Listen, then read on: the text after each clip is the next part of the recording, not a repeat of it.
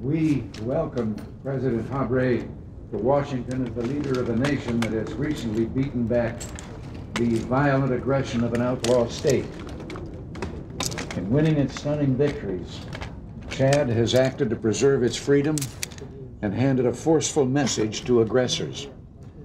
That message is, African nations will defend their sovereignty and foreign aggression will be defeated. The States has proudly joined France, Zaire, Egypt, and other friends in the effort to provide President Habre's government the means to fight and win. Although the struggle is not over, we believe the victories on the Chadian desert bode well for peace and stability in Africa. Chad's triumph underscores the valor of the Chadian people and makes clear that they and other African peoples will remain free and independent. Chad's accomplishment is admired by the free world and will benefit all of Africa. By shoring up regional stability, Chad has helped its neighbors, who now can focus more of their energy and resources on country building in an effort to move its fundamental economic situation. Today, President Habre emphasized that his government, I assured him that we will continue to do our best to work with France and other steadfast partners in the international effort to help reach President Habre's laudatory goals. President Habre and I discussed a number of issues of international and finally, the friendship between Chad and the United States reflects our shared commitment to freedom and international cooperation. President Habre and I are of both our peoples. It was an honor and a great pleasure to have had him here as our guest.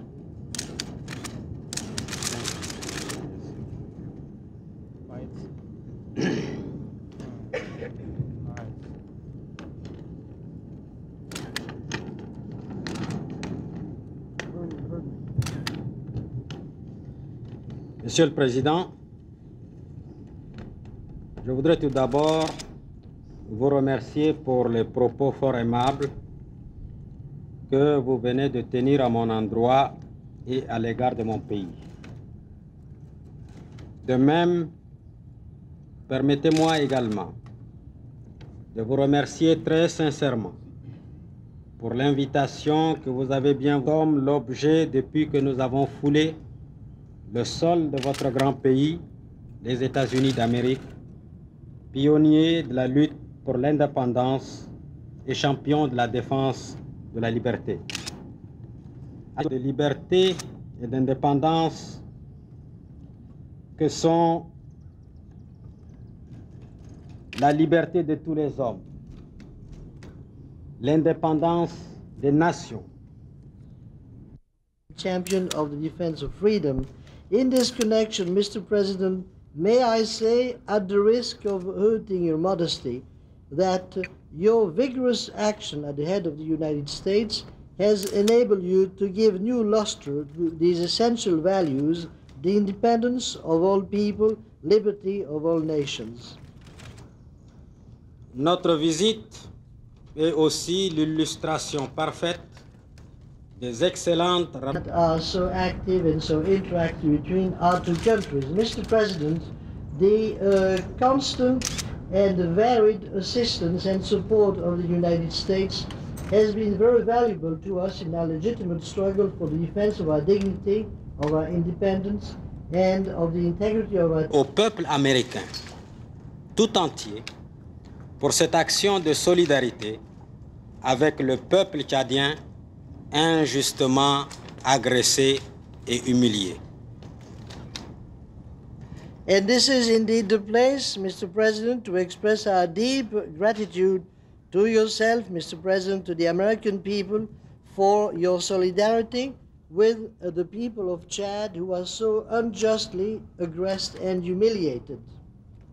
En effet, grâce notamment à votre engagement ferme et celui d'autres amis du côté de la justice et du bon droit, le peuple tchadien a aujourd'hui libéré la plus grande partie de ses terres spoliées. Mais comme vous l'avez relevé à juste titre, Le Tchad, qui demeure toujours sous la menace des armes, doit poursuivre son combat pour mettre fin définitivement aux empiétements sur sa liberté et vivre l'ère de la paix.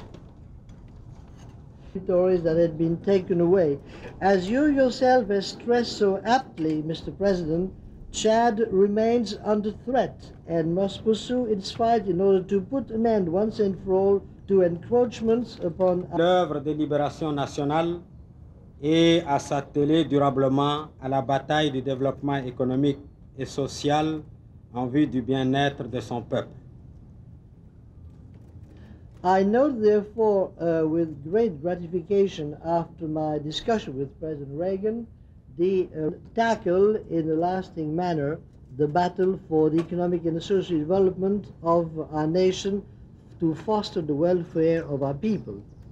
Monsieur le Président, le Tchad, comme les États-Unis, chérit au plus haut point la paix, la liberté, la justice et la protection des droits de l'homme et droits, se sent solidaire de tous ceux qui, victimes de l'oppression et du racisme, livrent un combat libérateur. Cherish to the highest degree peace, freedom, justice, protection of human rights, and we firmly believe in coexistence among nations and peoples.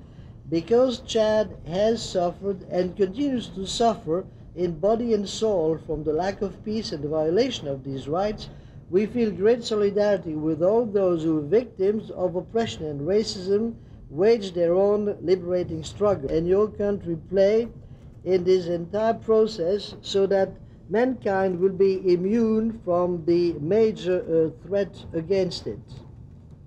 C'est pourquoi il est réconfortant de relever que les relations entre les États-Unis et le Tchad sont des plus excellentes et que nous sommes résolus à œuvrer ensemble en vue de contribuer à l'avènement d'un monde plus juste et plus solidaire. That is why we are greatly comforted to know that relations between the United States and Chad are of the most excellent character, and that we are determined to work together to give them new impetus in strengthening our cooperation so that we may help bring about a world with greater justice and solidarity. Thank you.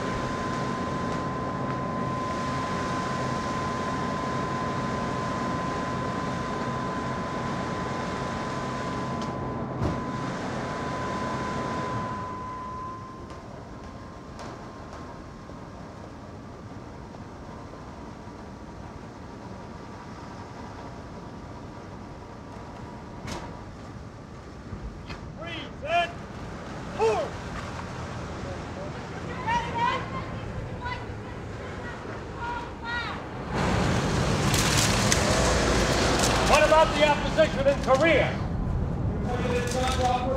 Order! Hard! Why aren't you being tougher on Korea? Tougher? Why not?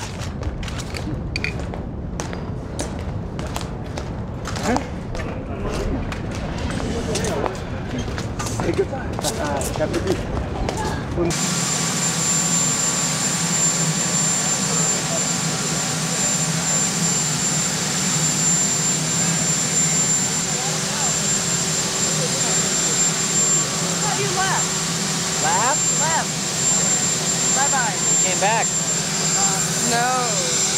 going to Newfoundland tomorrow. Really?